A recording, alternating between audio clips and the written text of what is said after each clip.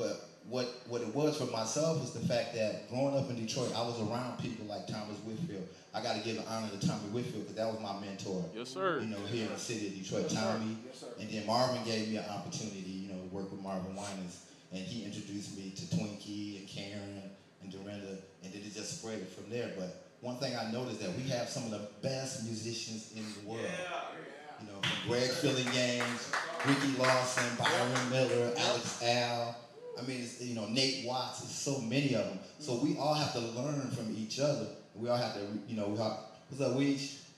Detroit in the house. Yeah, my boy right there, 313, the original. Yes, sir, baby. You know what I'm saying?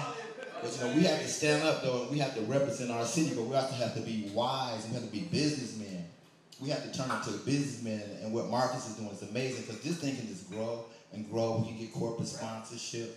I'm actually been blessed to actually be getting ready to start working with Mr. Dan Gilbert here in the city of Detroit, opening up some opportunities for everybody. You know, starting with the kids first, you know what I'm saying? Because the kids, you know, they took music out of the school, so we got to train the little ones so they can come and take over where we left off at, you know what I'm saying? You know, I'm really, really, really proud of my man, Eric Rainman Gasson, because Eric, this dude right here, you know what I'm saying? I just watched him grow, you know what I'm saying? Just watched him grow and working with him, you know, and all other musicians, you know, in the city, you know, just, you know, all the guys, Marcus, just watching everybody just prosper. Derek Sorrell, Bam, Frapp, you know what I'm saying, Nick Stone, there's so many of us. It's like we can actually run the industry, but we have to at some point sit down, get the training, get organized. Like you said, it's a certain way that you have to do everything business. You know, stop hating on each other, start supporting each other.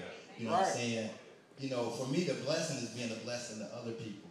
You know what I'm saying? As long as I can continue to be a blessing to my musicians and musicians in my city, then I'm going to continue to get blessed. You know, when I got the gig with Lady Gaga, one thing that they said to me was that, you know, you've helped so many musicians over the years. We never, you know, and we just want to give you something back.